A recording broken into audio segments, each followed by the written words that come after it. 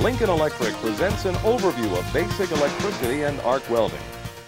We'll define the concepts of voltage and amperage, show you how they apply to the arc welding process, and explain the basic circuitry inside a standard arc welder. If you listen carefully, when you finish with this presentation, you will understand how electrical energy is used to perform work and the special way that electricity is transformed inside an arc welder to make it suitable for welding operations. The welding process, fusing two pieces of metal together by applying heat and pressure, was discovered sometime around the 14th century. However, it was not until 1885 that two scientists obtained a patent for welding with an electrical arc. Since then, the advances in welding technology have steadily continued, driven by new materials, new techniques, and new requirements. Electricity is one of the most versatile sources of energy we use to do work. Arc welding represents just one of these many types of work. To understand how electricity works in the welding process, we can compare electricity to water flowing from the nozzle of a garden hose. We know that water will squirt farther as water pressure increases. Electrical voltage is similar to water pressure. A high-pressure water sprayer can remove paint. Higher voltages are needed to operate larger machines. Let's go back to our hose for a moment. If the pressure remains the same, a hose that has a larger diameter will have more water flowing through it. Fire hoses have large diameters to put water rapidly into a burning building. We use the term current flow for electricity, like we use flow rate for water. To do more work in a shorter period of time with electricity, we use a higher current flow. The current flow required to operate an electrical device such as an arc welder is called its amperage and is measured in amperes, or amps for short. We'll describe the importance of voltage or pressure and amperage flow rate to the arc welding process in just a moment. But we also need to look at a special property of certain types of electricity called waveform. We use electricity in two main forms to do work. The electricity supplied by batteries to operate everything from flashlights to camcorders is called direct current, or DC.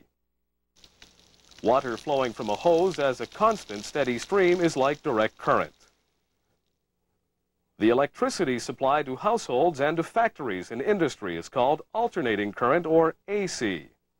Let's look at ocean waves breaking on a beach. The waves have peaks and valleys. The waves hit the beach at fairly constant intervals we call cycles. Alternating current has a waveform with peaks and valleys too. We can display the alternating current waveform on an electrical device called an oscilloscope. Alternating current has very regular looking waves with uniform peaks above and valleys below a baseline. Household current in the United States has 60 waves or cycles per second. Cycles per second are called hertz, which is abbreviated as capital H, small z. 50 hertz alternating current is used in most European countries. On the oscilloscope, smooth, regulated direct current looks like a simple flat line. It extends at a constant level above the baseline, so smooth DC has no waveform. Electricity can have other waveforms. We'll talk about these as we look at the welding process. Let's summarize what we've learned about electricity. Then we'll apply these concepts to electrical arc welding. Electrical power is measured using two main units: voltage, which is like water pressure, and amperage, which is like water flow rate. Alternating current has a waveform which can be displayed on an oscilloscope. Smooth direct current has no waveform.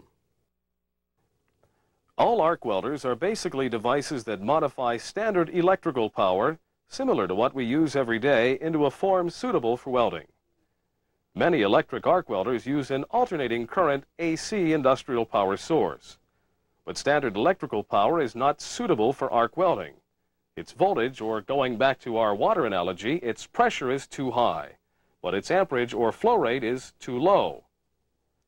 Arc welding needs a larger diameter hose operating at relatively low pressure. Electricity flows smoothly into the welding process like water flowing steadily from a hose. We use an arc welder to create the kind of electricity we desire for welding. The welder decreases the voltage of the power source.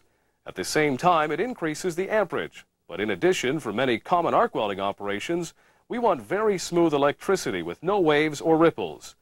For these tasks, we need direct current DC electricity. We can weld using alternating current too, but we'll focus on how DC arc welding technology works. Let's take a look at the 3 electrical transformations that occur inside a traditional arc welder. First, high voltage is reduced to low voltage both to meet the requirements of the welding process and for safety reasons.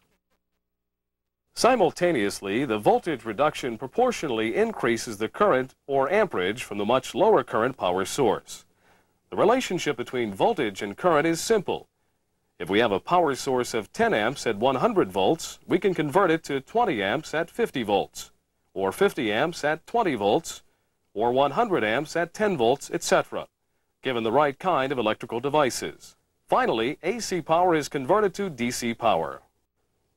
To accomplish these transformations, a standard electric arc welder contains 3 main electrical components. First, the step-down transformer reduces the relatively high input voltages that usually range between 230 and 575 volts down to about 50 to 80 open circuit volts, which means before welding starts. The alternating current can have a frequency of 50 or 60 hertz. The transformer does not affect the frequency. The supply alternating current and the output alternating current remain at 50 or 60 hertz, but the current or amperage increases in direct proportion to the voltage reduction, just what we want. The second component is a rectifier. It operates like a one-way valve or gate, permitting current to flow in only one direction. It does not alter the voltage or current, but merely changes the current from AC to a special kind of direct current called rippled DC. Notice how rippled DC differs from smooth DC on the oscilloscope. Now we have one step left, to change the rippled DC into smooth DC for welding. We use a device called a choke. The choke acts like an electronic filter. It removes the ripples without affecting the voltage or amperage of our electricity. To conclude our presentation today, let's review briefly what you've seen and heard. The properties of electrical energy: voltage compares to water pressure and amperage compares to water flow. Standard household and industrial alternating current electricity is not suitable for arc welding.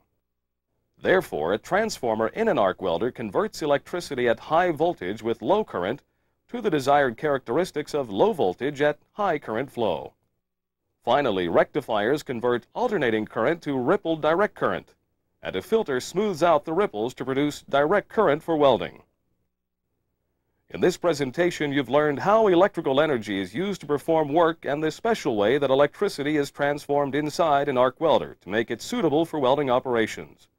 Now, you can apply these general concepts to your continuing studies of arc welding technologies.